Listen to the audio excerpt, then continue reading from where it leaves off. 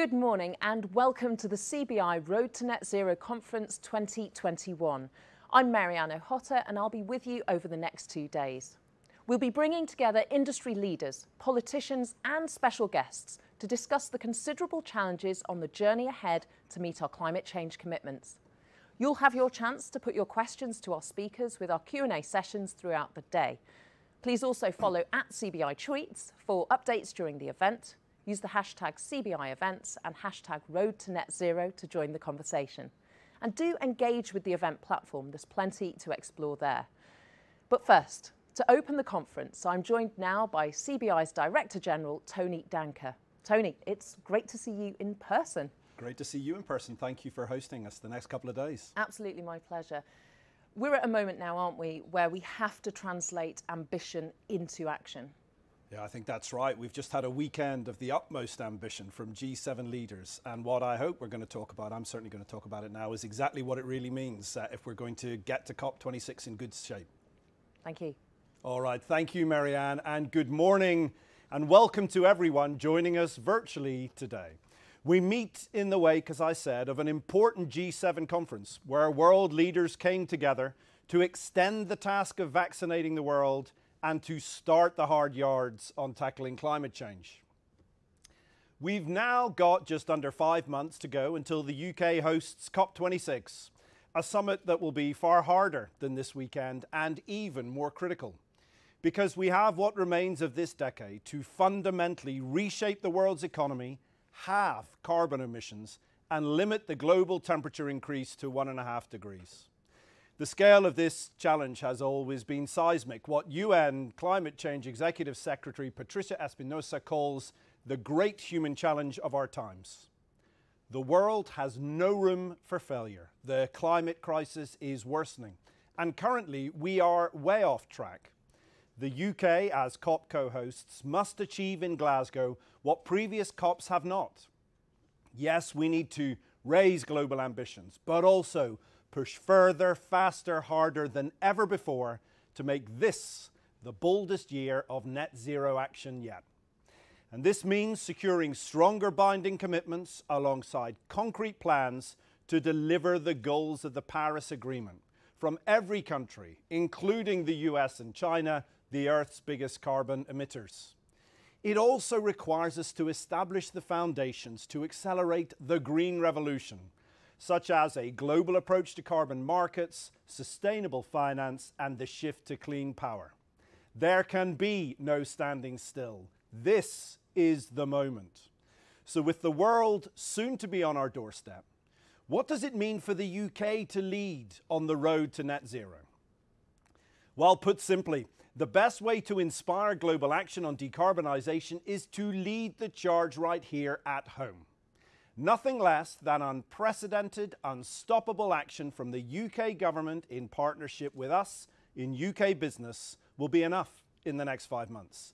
It's in our hands to set the world on an irreversible path to net zero by 2050. It's in our gift to establish the UK's credentials as a true net zero leader. While we have strong political intent, the UK was the first advanced economy to both enshrine our net zero targets in law and, more recently in April, to go beyond what was agreed in Paris, committing to reduce emissions by 78% by 2035. And we have a global stage, as this weekend's G7 summit showed. As the Prime Minister highlighted, the G7 generates around 20% of the world's emissions. And the pledges made by the G7 members in Carbis Bay send a powerful signal of the landmark progress that the UK can push for and achieve at COP26. This includes commitments from the G7 to end government funding for new unabated coal power generation by the close of 2021. And ahead of COP, to set out their long-term strategies to achieve net zero by 2050. And then do whatever it takes to achieve the 1.5 degree target. Finally, we have real expertise. Our credentials in emerging green tech and solutions such as carbon capture usage and storage and hydrogen power could help us lead in these and other growing green markets for decades to come. So we have all these things, but do we have a plan? Well, last year, the UK government outlined its aspirations and the route it will set for net zero in its 10-point plan for a green industrial revolution. The plan signals the low carbon technologies and industries that will be crucial to our future net zero economy, from advancing the UK's strengths in offshore wind to decarbonising aviation and forging this hydrogen economy. And it includes ambitious targets for the penetration of these technologies. And with clear policy goals to work towards, it is another crucial step on the UK's decarbonisation journey. But it answers more of the what than the how. It doesn't have the level of detail businesses need to realise all this, or that we've been promised will come. So, as early as possible in the next few weeks, we need the government to finally publish, first, the UK's first ever heat and building strategy, setting a course for emission-free buildings. Second, the Transport Decarbonisation Plan, a world first covering every mode of transport. Third, the hydrogen strategy to achieve the UK's target of 5 gigawatt of low-carbon hydrogen by 2030. And fourth, HM Treasury's Net Zero Review that will inform the UK's transition to net zero by 2050. But this fuller strategic map is necessary but not sufficient to get delivery underway, because much of the delivery falls, as usual, to business. Well, we are ready to go, but we need more than architect's sketches. We need proper blueprints. So, today, the CBI is publishing its 10-point response to the UK government's 10-point plan. Working with hundreds of companies at the forefront of this endeavour, we've identified the most critical policy moves that need to be made next, filling in the blanks of the government's outline to take us from climate ambition to climate action as rapidly as possible. In return, businesses must get to it, decarbonising their products and services, wider operations and supply chains to make the shift to net zero irreversible. Let me focus on just three of the most pressing priorities here. First, green buildings. The government aims to achieve over 600,000 heat pump installations a year by 2028. But we still don't have the fiscal, regulatory or delivery frameworks in place to meet this target. So business is calling for a new national delivery body to help coordinate the mammoth task of retrofitting almost 1 million UK homes every year to 2050 and to see it through. So government should legislate that all new boilers installed after 2025 must be hydrogen ready. And following the removal of the Green Homes Grant, provide long-term, easy-to-access financial support for homeowners and landlords to make their properties energy efficient. Second, unlocking UK investment and growth in green tech. The government wants to develop 5 gigawatts of hydrogen production capacity, 4 clusters focused on carbon capture usage and storage, and 40 gigawatt of offshore wind by 2030. Well, for that to happen, it must announce the timeframe for the next leasing round for offshore wind in UK waters and confirm the business models it intends to employ to encourage businesses to invest in and boost UK hydrogen production and CCUS. And third, decarbonising transport. As the sales of electric cars, vans and buses rise year on year, we need to ensure that the UK can keep up in this fast-growing global market. This includes speeding up the rollout of our charging infrastructure with the publication of new electrical vehicle delivery plan by the end of this year, and funding the development of UK gigafactories. We believe around 7 more are needed to strengthen our foothold in global electric vehicle and battery supply chains. Every one of these moves will galvanise not only the UK's transition to net zero, but also establish UK competitive leadership in what is likely to be the greatest growth opportunity in global business for decades to come. This we know because at the CBI we've spent the last 6 months analysing emerging economic trends like the world's shift to net zero to inform our new economic strategy for the UK. It's called Seize the Moment: How can business transform the UK economy? And we've spoken to hundreds of businesses of every sector, size and region, as well as politicians, think tanks, metro mayors, unions and health experts. What we found was incredibly exciting, with opportunities for every business and benefits that could make a material difference to all people's lives in the UK over the next 10 years. For example, in exporting, with all this investment at the green frontier, we can develop new IP, new products and services and attract new customers all over the world. Just looking at the neighbouring EU market alone, the UK could increase its market share to capture £1 billion more from carbon capture, usage and storage, £3 billion more in offshore wind goods and services, £8 billion more in hydrogen electrolyser production, and £18 billion more for electric vehicles and vehicle batteries. We can also leverage the shift to net zero to use our resources more efficiently and help businesses grow here at home. In fact, we estimate that the UK's transition could create at least 240,000 net new jobs over the decade, with many coming from the demand to retrofit homes, upgrading insulation and heating, and generated by SMEs. And these jobs aren't just in London or the South, but in every part of the UK. Actually, a key part of helping us level up will be ambitious plans for new zero carbon industrial clusters across the country. From South Wales to North East Scotland, these clusters could protect and generate jobs, investment and opportunities across their supply chains and surrounding communities. At the same time, the UK's reputation as a global centre for sustainable finance could help establish us as the world's #1 decarbonisation enabler. People sometimes ask me whether the City of London's best days are behind it. I say we're only getting started. We can build on our expertise and credibility, boosting our issues of green bonds, reinforcing our expertise in carbon offset trading, and helping to craft international financial regulation and standards. These will make sure every decade from now is more sustainable than the last. So why should government have the confidence to commit to these more detailed plans? Will they work?